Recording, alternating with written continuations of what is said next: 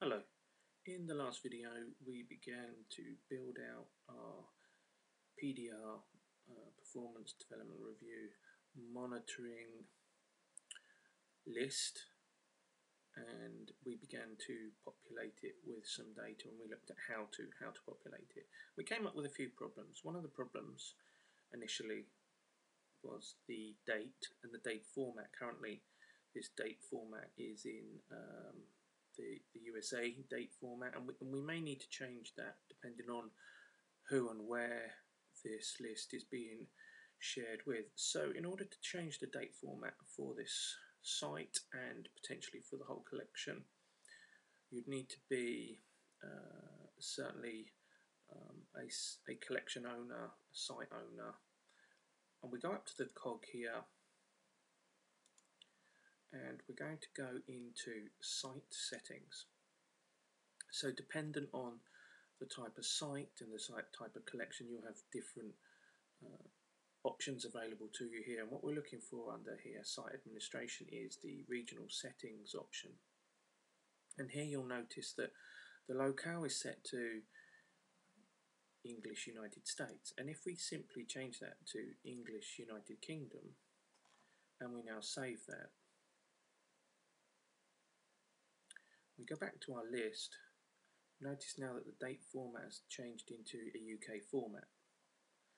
So if we go back here just very quickly, you'll notice that there are a variety of other options, including things like time zone that we can change, and there are also things like the Gregorian calendar, how it sorts, and here what makes up the working week, and the time format. So there are a whole host of options that affect not just custom lists, but a number of the applications available within your SharePoint site, and this will be limited to this site.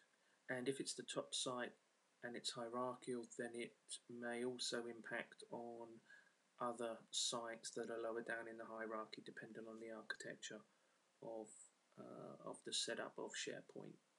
So that solves our date issue here. And now whenever we create any new date columns and enter any dates in this particular site, it's going to come out in this format.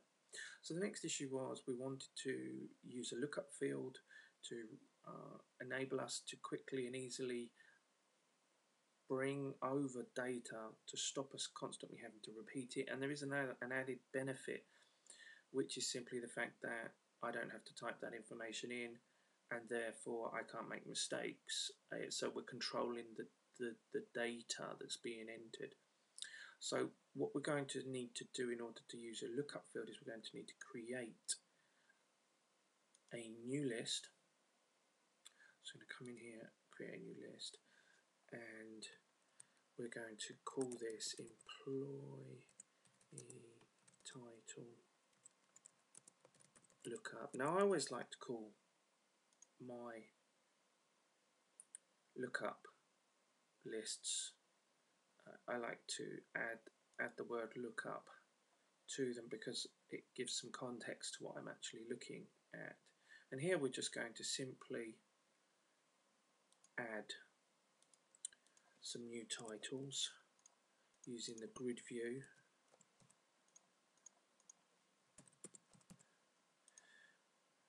So we're going to add these three titles here, and then we're going to stop editing. Now remember, we're in this lookup list. Now if we go back here and we go to list and we create a new column called employee title, and we're going to add the lookup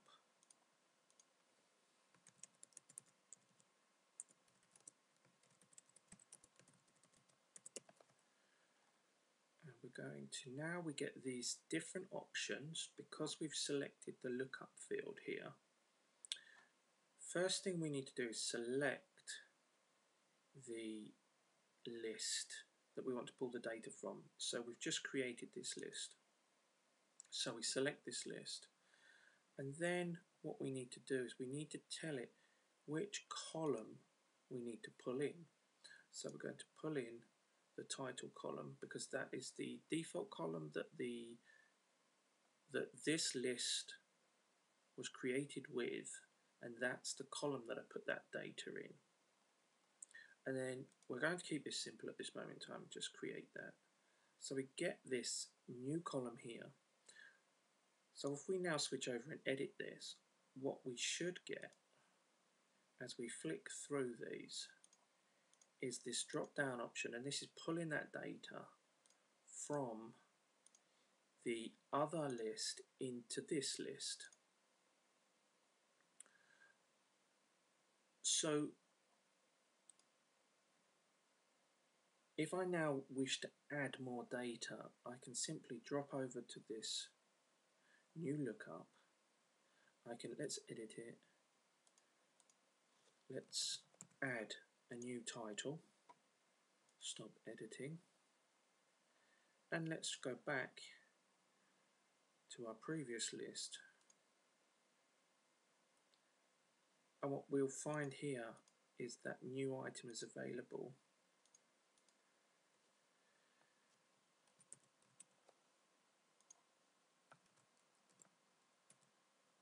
And we can quickly, within reason, populate this data. And what I'm trying to show you here is the fact that the content from the list that we just populated, because we've set that up. This is good because as things go wrong, these are the sort of things that are going to happen to you as you build out these solutions, and it's great that they're happening now so that we can deal with them, and I can show you how to deal with them. So the idea behind that was that we can change this list in the lookup field, and that information will be brought over. And this is a very simplified version just to get the concept so that you understand that. And you can use it for a whole host of other things. For instance, you might have document types, or you might have employee ID numbers, or you might have sales reference numbers, or you might have clients, or you might have suppliers where you want to put the name in once, and you just want to be able to bring that data into other lists and pull that across. And this reduces down hugely errors that can occur.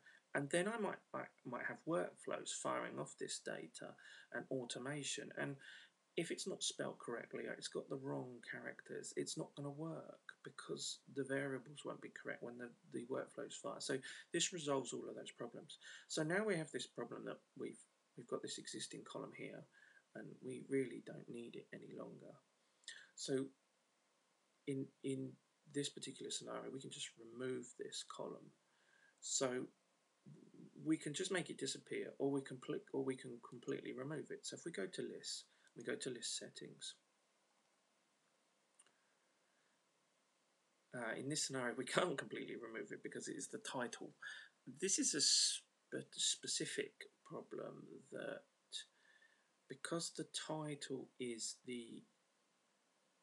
part of the default content type, you can't actually remove it without causing a great deal of trouble later. And I don't particularly want to go into the detail of what those problems will be later on, but all I can say, suffice to say at this stage, because we've set this up with this title, whatever you do, do not remove this then from this content type at this moment in time without dealing with the content type at a higher level in terms of the collections, because it will impact all of your content types for every list, and anything that you deploy later on that involves this content type, it will cause you a great deal of trouble. So the way we're going to get around this problem is we're going to go back, and what we will do is we will just drop into this list and modify the view. and in this scenario we'll just remove it. So therefore it's no longer available, and then we can just move that. If we go back into list and we modify this view, and we can then move this employee title up to number 1, click OK. Now that solves our initial problem and brings this back so that when we edit this information here in the quick view, we can simply populate that data. So hopefully that has been helpful, and in the next video we'll take this further. Thank you very much for watching.